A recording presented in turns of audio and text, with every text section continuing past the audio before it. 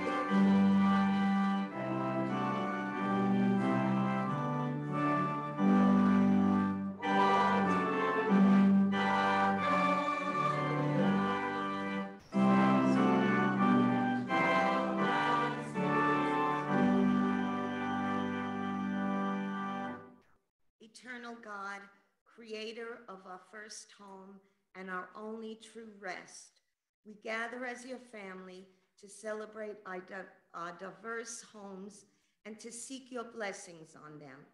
God of relationships, you have put within our heart a longing that only you can satisfy. Yet we need each other to learn of your steadfast love throughout all generations. Open our hearts that we may learn from your biblical heritage how to manifest your love. You may be seated. God, our creator, on this day, we remember those whose effort and sacrifice gave us life. We are grateful for the life that was in them and the life that was given to us. We remember those who mothered and raised us.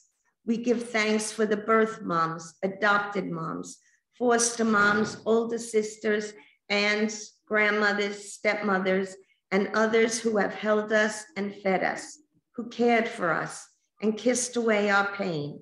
We pray that our lives might reflect the love that they showed to us and that our own actions bring them honor. We pray for older mothers whose children are grown. Grant them joy and satisfaction for a job well done. We pray for new mothers experiencing changes they could not predict. Grant them rest and peace as they trust you. We pray for those who are expecting. Grant them patience and good counsel in the coming months. We pray for mothers who face the demands of single parenthood. Grant them strength and wisdom. We pray for mothers who enjoy financial abundance. Grant them time to share with their families. We pray for mothers who are raising their children in poverty. Grant them relief and justice. We pray for stepmothers. Grant them patience, understanding, and love. We pray for mothers who are separated from their children. Grant them faith and hope. We pray for mothers whose support systems are strained. Grant them support and insight. We pray for mothers who have lost children. Grant them comfort in the resurrection of Jesus Christ. We pray for mothers who terminated a pregnancy. Grant them healing and peace. We pray for mothers whose children were fostered or adopted by others. Grant them confidence as they trust in your providence.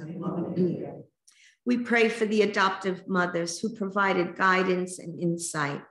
Grant them joy and gratitude for the gift you have provided. We pray for girls and women who think about being mothers. Grant them wisdom and discernment. We pray for women who desperately want or wanted to be mothers. Grant them the grace to find wholeness and wholeness. We pray for all women who have assumed a mothering role in the life of a child, grandmothers, sisters, aunts, friends, women within our congregation. Grant them joy and the appreciation.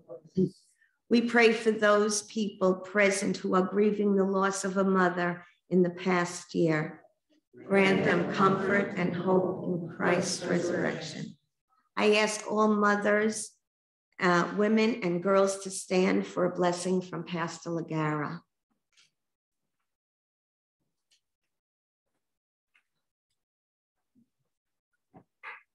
Lord, we thank you for the gift of motherhood in all its forms. We thank you for the many examples of faithful women in Scripture, Sarah, Hannah, Elizabeth, and Lois. Let us take a moment of silence to remember those women who have inspired us.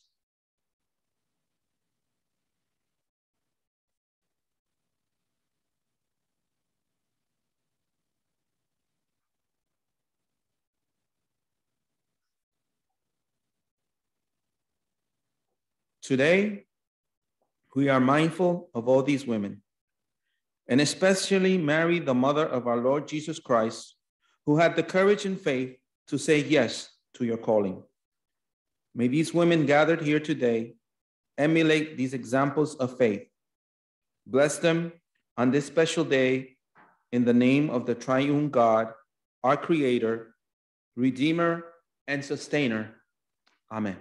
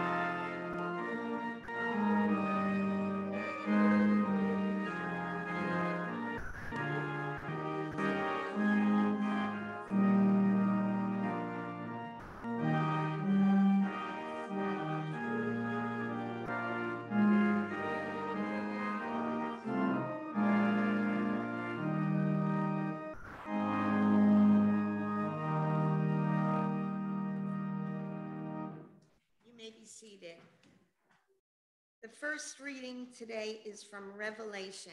I will be reading from my Bible called the Book, so the words will be a little different. The message remains.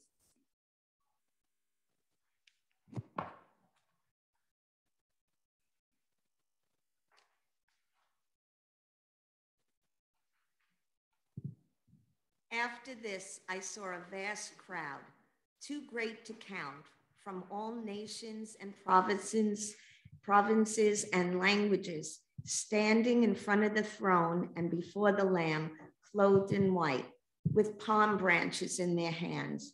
And they were shouting with a mighty shout, "Salvation comes from our God upon the throne and from the Lamb."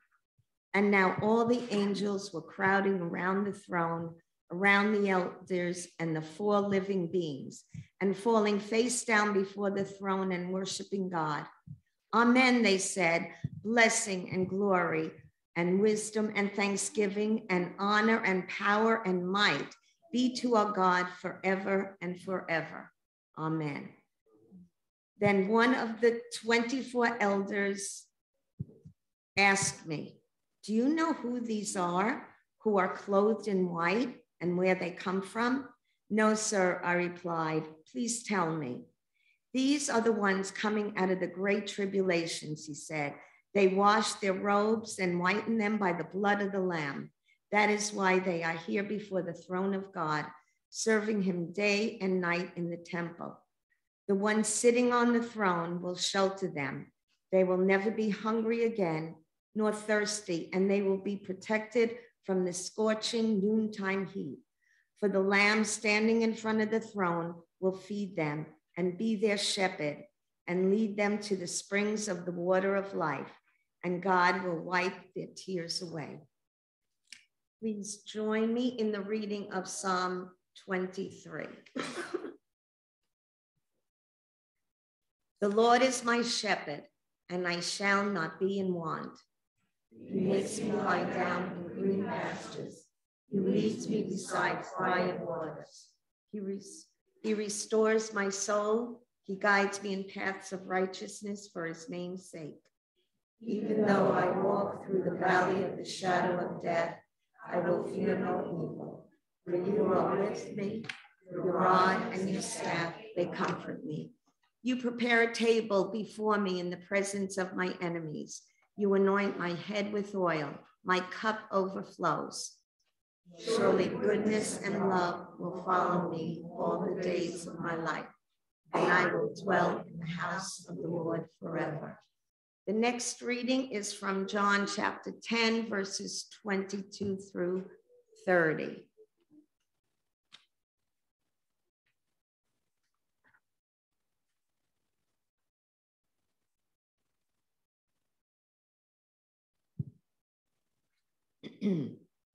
It was winter, and Jesus was in Jerusalem at the time of the dedication celebration. He was at the temple, walking through the section known as Solomon's Hall. The Jewish leaders surrounded him and asked, "How long are you going to keep us in suspense? If you are the Messiah, tell us plainly." "I have already told you, and you don't believe me," Jesus replied. "The proof is in the miracles I do in the name of my Father. But you don't believe me because you are not part of my flock.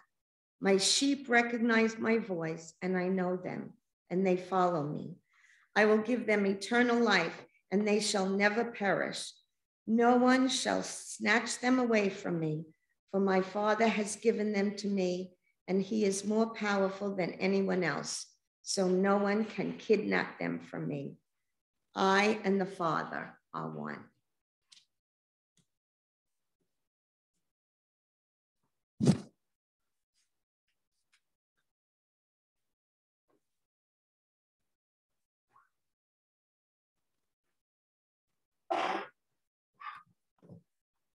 Thank you.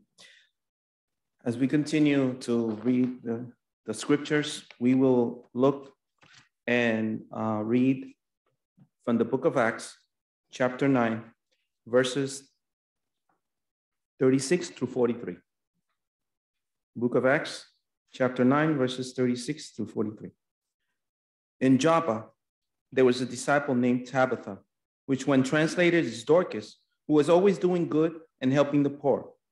About that time, she became sick and died, and her body was washed and placed in an upstairs room. Lydda was near Joppa. So when the disciples heard that Peter was in Lydda, they sent 2 men to him and urged him, "Please come at once." Peter went with them, and when he arrived, he was taken upstairs to the room. All the widows stood around him, crying and showing him the robes and other clothing that Dorcas had made while she was still with them. Peter sent them all out of the room. Then he got down on his knees and prayed. Turning toward the dead woman, he said, "Tabitha, get up." She opened her eyes, and seeing Peter, she sat up. He took her by the hand and helped her to her feet. Then he called the believers and the widows and presented her to them alive. This became known all over Joppa, and many people believed in the Lord. Peter stayed in Joppa for some time with a tanner named Simon. May the Lord add a blessing to his word. I'm jumping for joy. I feel like a dog with 2 tails. And they're chasing their tail, right? This morning, I have some family members and even a friend accompanying me for this service. I see my sister. She's over there. I'm sorry that Anthony's not with her as her husband. Most likely he's at home. And we have my cousin Wanda with her 2 twin sons, Pat Menathan, right? Aaron and Ashwin Pat Menathan. They were telling me how to pronounce their last names because their dad is from Sri Lanka. And their dad is not with them because he's in Canada. So everybody's like here and trying to worship. Plus, we have a gentleman, friend I just met last Sunday, Mr. Jose Diaz. He's a retired officer from the court system here in Staten Island, and his daughter lives across the street.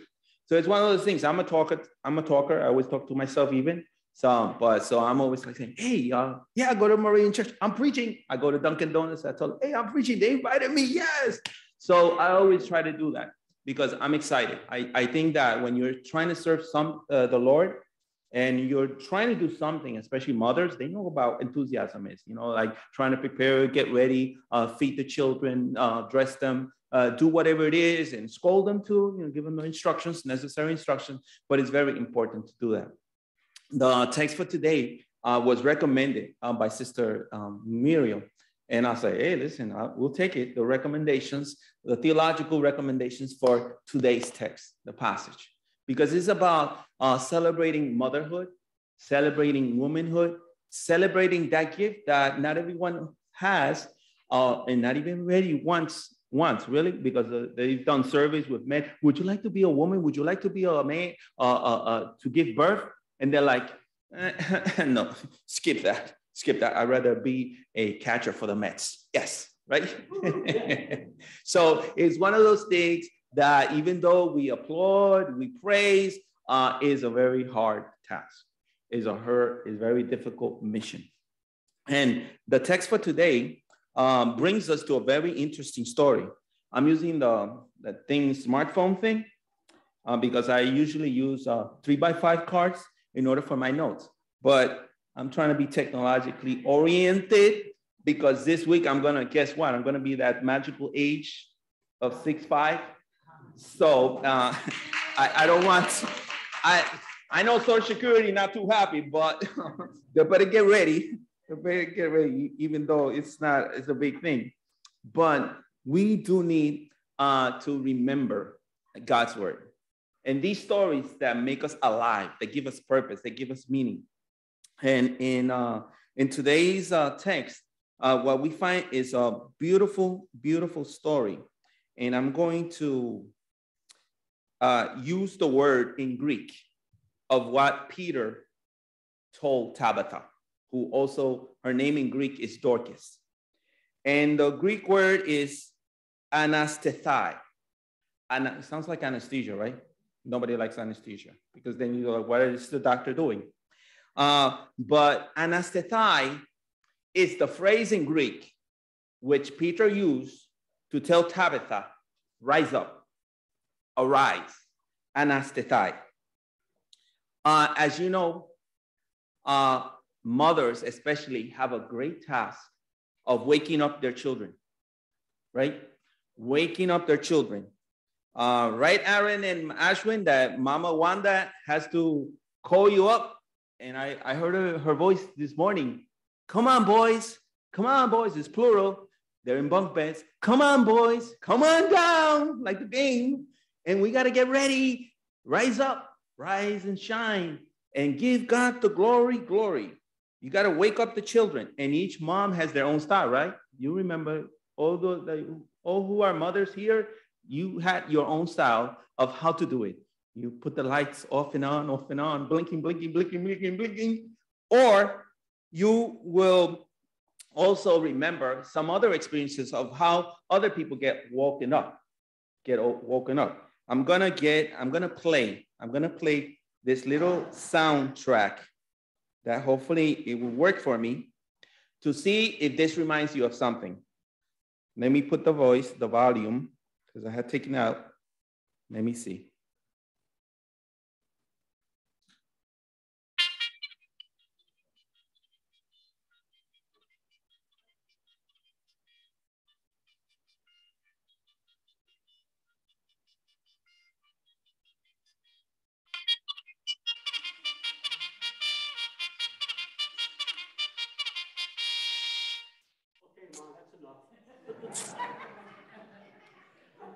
This is a recording from the West Point.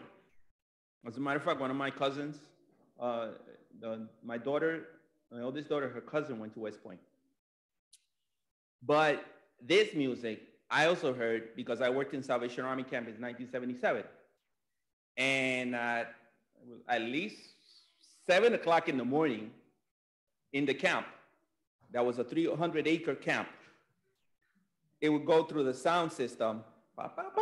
And all the cabins, there were about 12 cabins, and all the kids had to, girls, boys, whatever, that a lot of them didn't behave at nighttime. So they had very sleepy eyes, and they had to listen to this top 10 best recording of the lifetime. Da, da, da, da, da, da. Get up, rise up. The story that we have today is about Peter's words to a woman to get up and to rise up. This passage is found in the book of Acts, which was written by Luke, and Luke was a doctor. And he was a historian, and he was Greek. And he was not one of the original apostles, just in case. Luke was not an original apostle. He was just a disciple that came along later on after Jesus had resurrected and had ascended and left his 11 apostles that had remained. But Luke had a task of writing these stories, and he wrote the book of Luke and he wrote the book of Acts because he wanted to inform a friend of his name Theophilus, about these things that were recorded and these things that had to do about Jesus and had to do about the early church. And Luke is a great specialist in commenting about experiences of healing and experiences of miracles, and how he described how Jesus' ministry was and how he described the apostles' ministries in Jerusalem and how they went to different places to imitate and to duplicate and to even do greater things than these, because Jesus had promised that to his disciples.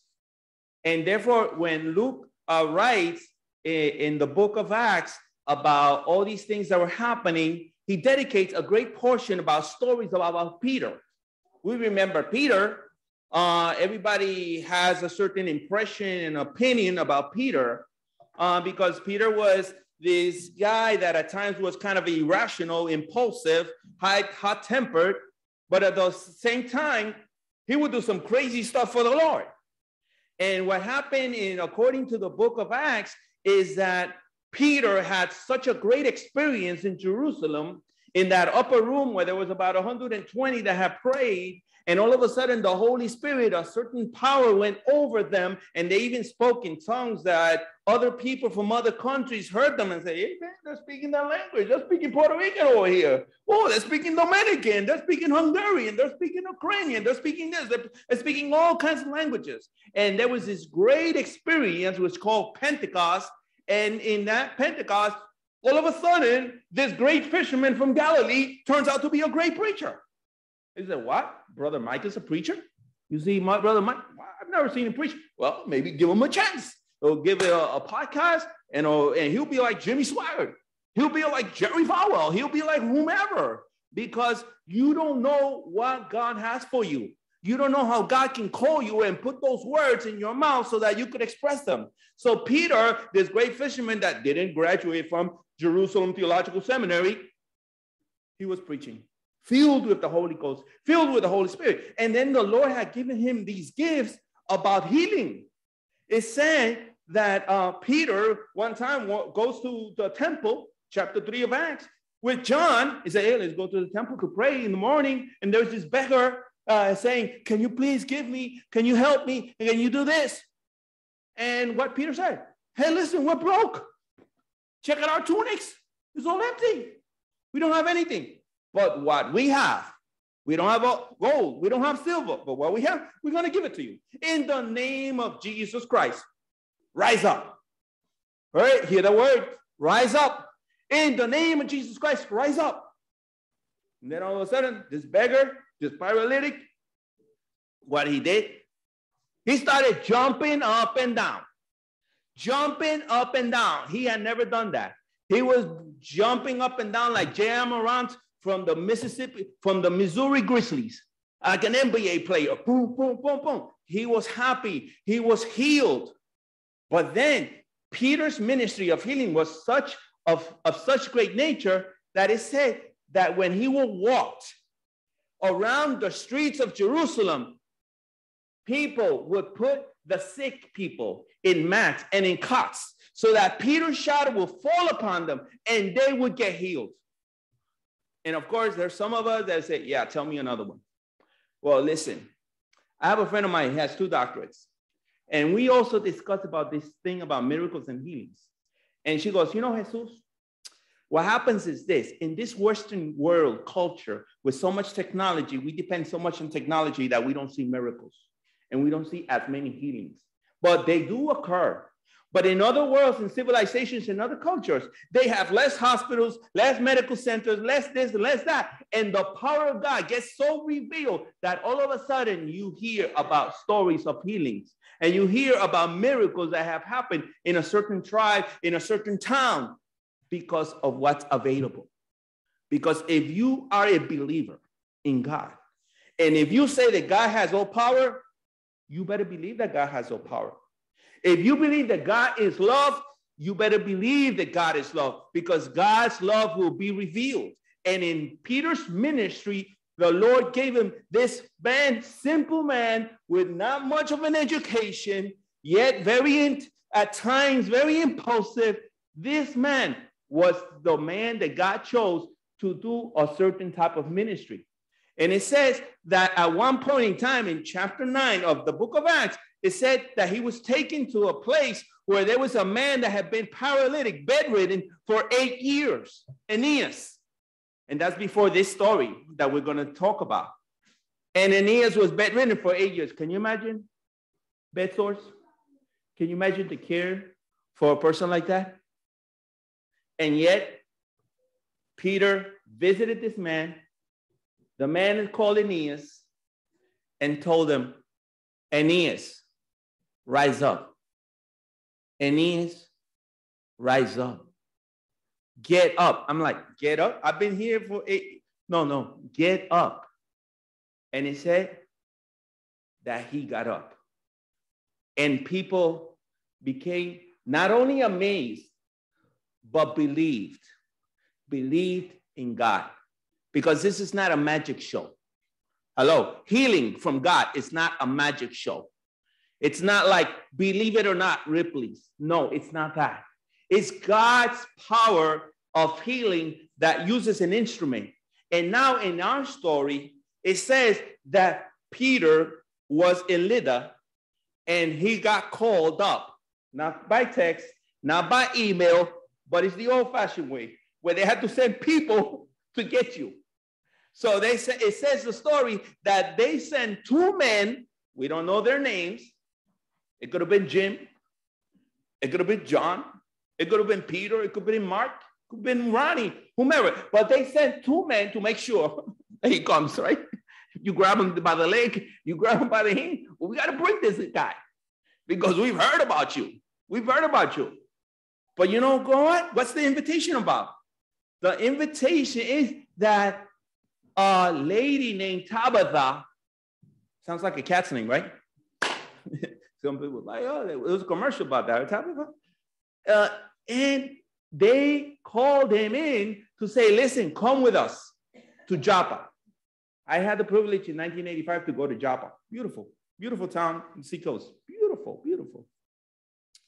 And so it doesn't say that Peter said, oh, no, you gotta tell me why, how much you're gonna pay me.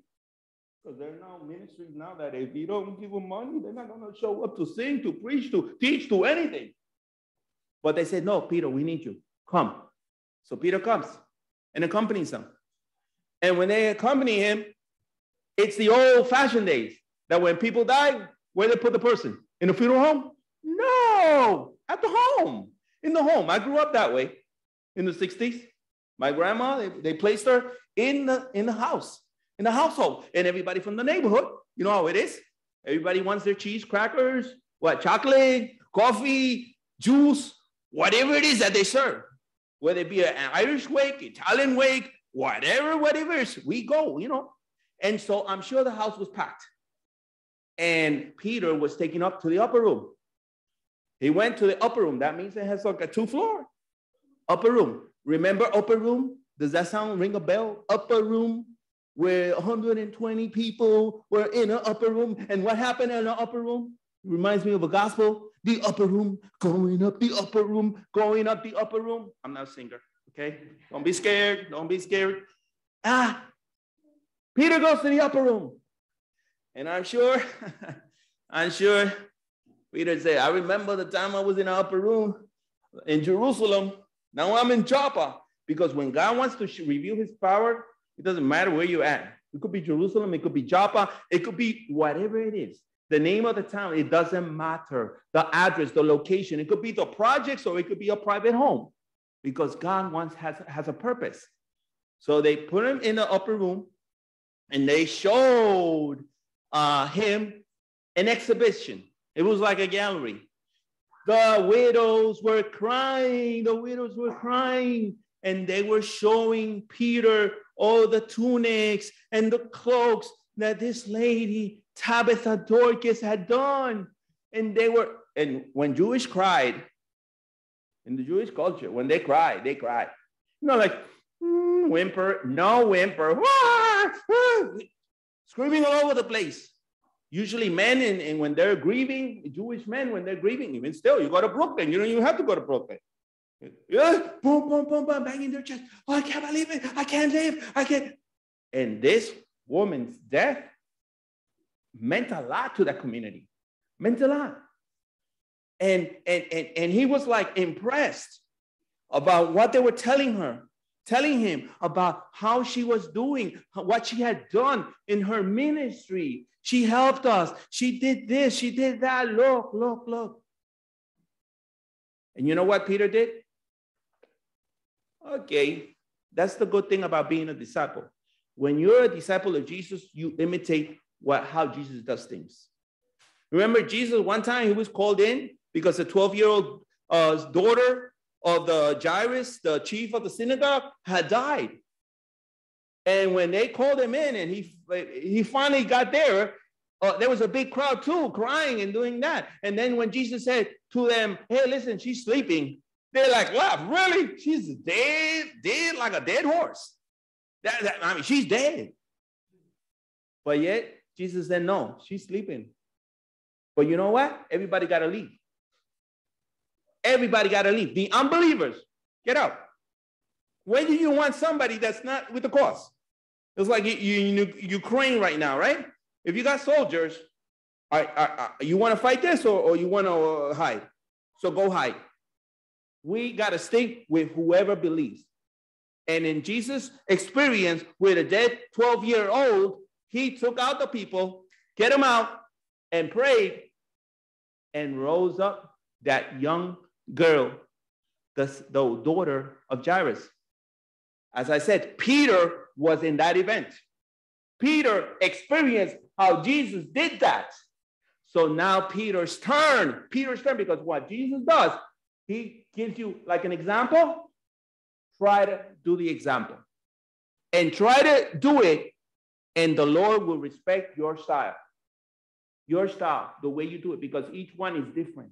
Some people are loud, some people are more quiet, some people are more electric, some people are more ADD, some people are not as ADD. But yet, the Lord will always use someone. And Peter, in this moment, goes to that upper room, and he says, leave me alone with her. And then first thing he does, he kneels down and he prays. When you're going to do something for the Lord, whatever it is that you're going to do, you better talk to him first. Talk to him first. Even when you're looking for a parking lot, for a parking space, because one never knows what's going to happen in your life. And the Lord used Peter to do his will, and Peter knelt down as he prayed. We don't know what he said to the Lord, but whatever he said worked, right? That's the secret.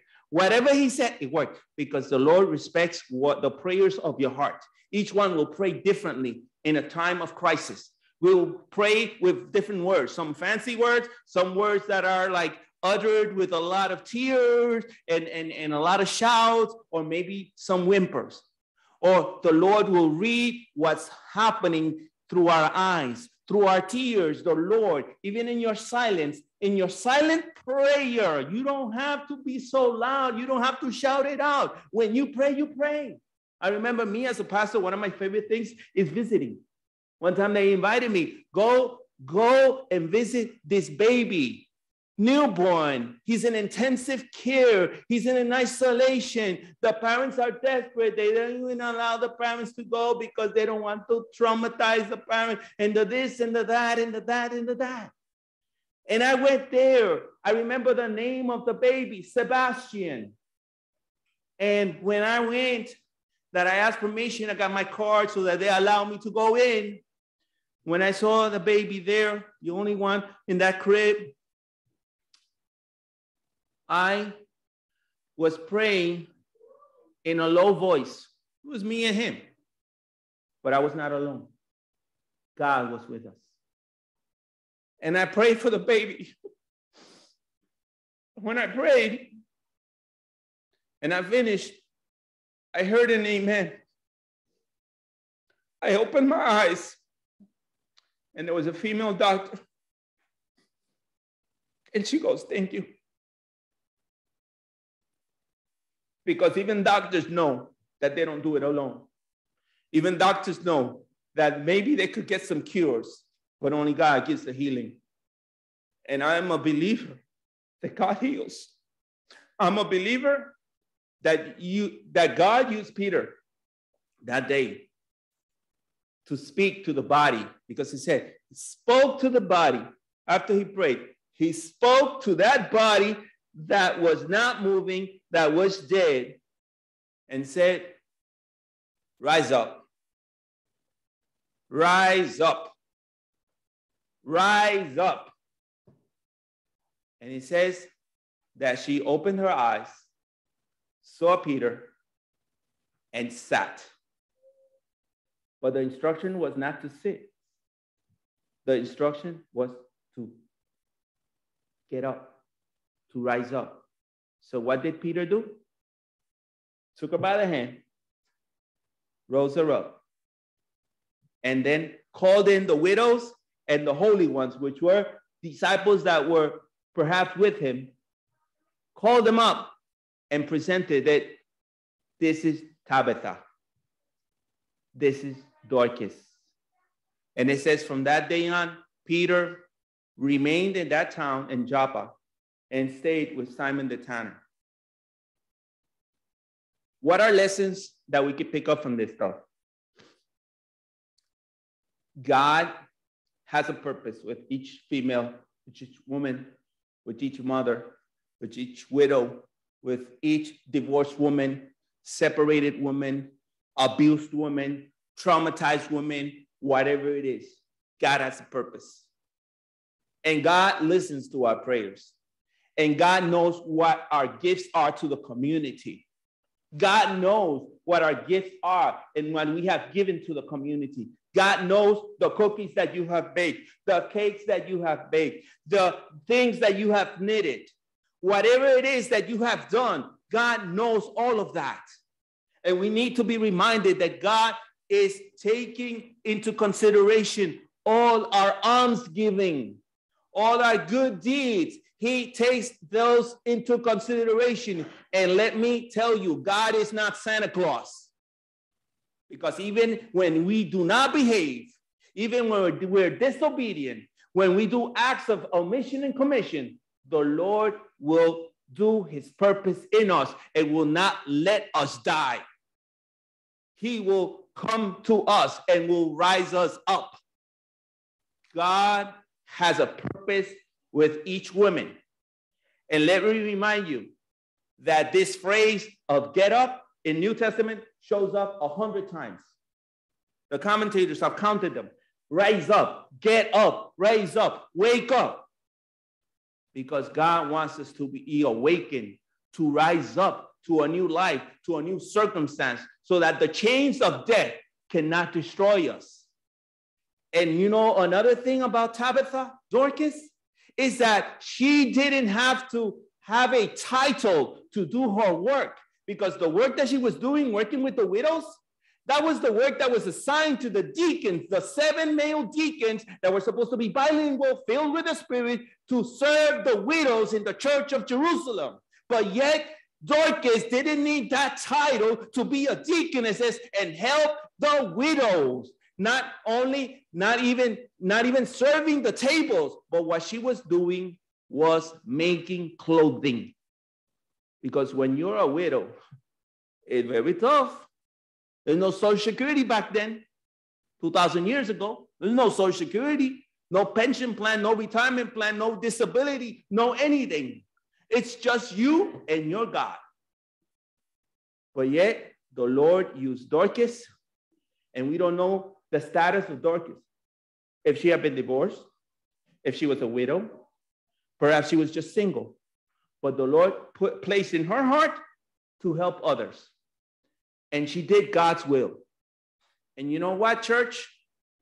When the Lord sees a church has an open space for women to develop their gifts, their talents, to be empathetic, to be compassionate to the weak and the vulnerable, the Lord will bless and will rise up anybody. Because when the Lord wants to heal somebody, the Lord will heal a person in an integrated way, in a holistic manner. The Lord will heal you physically, emotionally, mentally, financially. He will heal you in whichever way he wants, and he pleasures himself because he loves to bless his children. Because as John 10 says, that the Lord has us in the palm of his hands. I am here today because of the work of many women that have done great work in my life. Not only as a physical mom that gave birth to me, but also women pastors that also helped me mature. And I remember when I was 11 years old, my pastor was about 80 years old. She was a woman that the Lord had called from Chicago to come to Puerto Rico, to this little town near the beach where the mosquitoes were like invaders. They were very wicked. And yet that woman pastor, Sister Rivera, Pastor Rivera, Herminia Rivera, she fed me literally because she could cook great. And after the service, the Pentecostal service, we got out at 11 o'clock in the nighttime, sometimes at midnight. And still people would ask her, did you make something today? And she was a single lady. Did you make something today? Well, I made a little bit of rice. And whatever she cooked, and my sister's there, and my cousin is there, it's like no accident. This was not planned. The way she cooked, it was like it didn't matter what she cooked. It just came out great. She didn't go to cooking school, Culinary Institute of America. She didn't go to none of that stuff. But it's because she did stuff with love. And you know what she would do? She would put $20 bills in my grandmother's Bible without my grandmother knowing. And so my grandmother at home would kneel down to pray, open her Bible, and between the book of Luke and the book of Acts, there's a $20 bill. Hello, Lord, thank you for providing. Am I too excited? Sorry. Flashback, gratitude. Because we know when God uses a female in 80% of church leadership in the United States, just in case, and even worldwide, 80% leadership, the women are the ones that motor. if your women's ministry ain't too strong, your church is gonna go like, because sometimes men are too analytical. Oh no, we have to look at the budget. We have to look at the budget. Oh, we only got 10 cents. We can only do 10-cent work. But the women ministry, they're like, we got 10 cents. We're gonna do like $150 of men work ministry. And there's no reward for the work of the church because the Lord looks at us and helps us to do the ministry. May the Lord add a blessing to his word.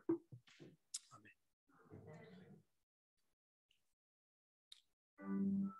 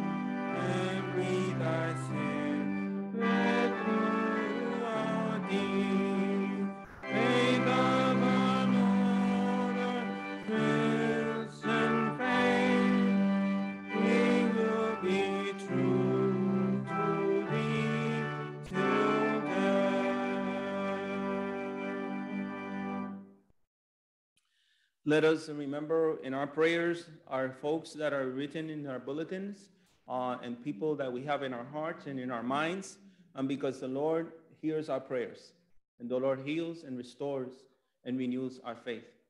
Lord, we thank you for giving us the opportunity to intercede and pray for our people.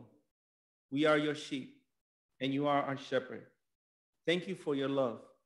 For those who need healing, may you touch their bodies, may you touch their minds, may you touch their anxious souls. May you provide for those who need financial means in order to subsist and in order to be able to face the daily challenges of daily living. We pray, Lord, for our church's ministry as we tend to the sick, as we visit the shut-ins, as we remember those mothers, especially among us, who have served faithfully to you, to their children, to their families, and also to our church family. We just pray and we thank you because you will do much more than what we ask or deserve. And we know that you will also bring love and justice and peace to our land and to every country that is facing different times of despair and challenge. And it's in Jesus' name we ask these things. Amen. We prepare our hearts to present our offerings and our gifts to the Lord this morning.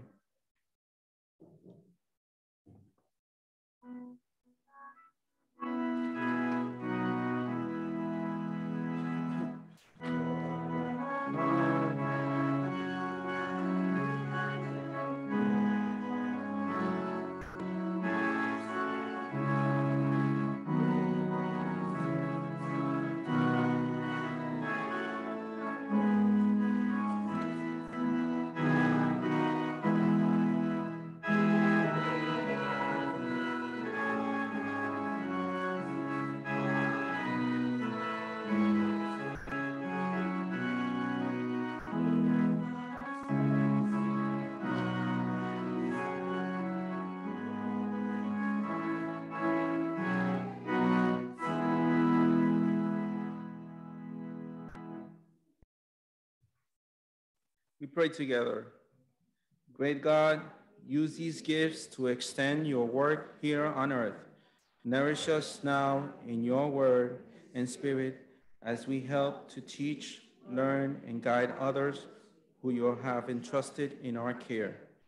May God help us to devote ourselves to good works and acts of charity.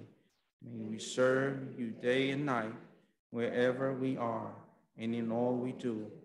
Blessing, glory, wisdom, thanksgiving, honor, power, and might be to you, God, forever and ever. In your serving name, Jesus, amen. And we pray the Lord's Prayer. Our Father, who art in heaven, hallowed be thy name. Thy kingdom come, thy will be done, on earth as it is in heaven. Give us this day our daily bread, and forgive us our trespasses as we forgive those who trespass against us. And lead us not into temptation, but deliver us from evil. For thine is the kingdom, the power, and the glory forever and ever. Amen. Let us sing, Lord, bless our homes.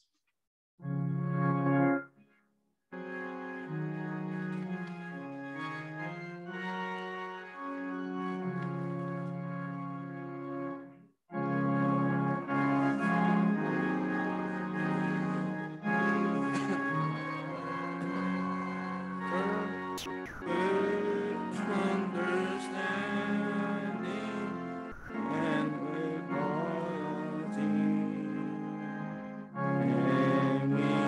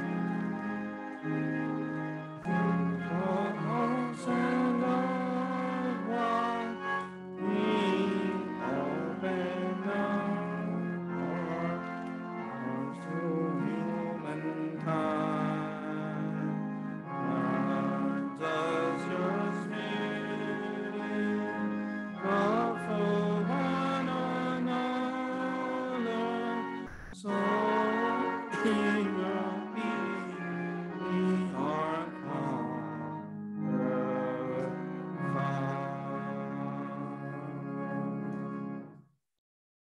Lord, as we depart from your sanctuary, may your spirit be with us, and may a special blessing be to all our mothers that are present and all those who remember their moms who are not with them at this time, but yet we thank you for the treasure and the gift that you've given us, a mom or a foster mom or a grandma that raised us, or even a surrogate mom or adopted mom that you gave us that blessing.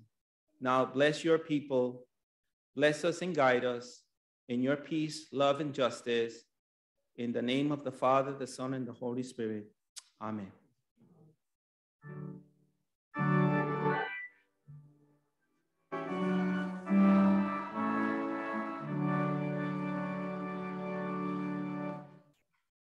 Happy Mother's Day to all the ladies.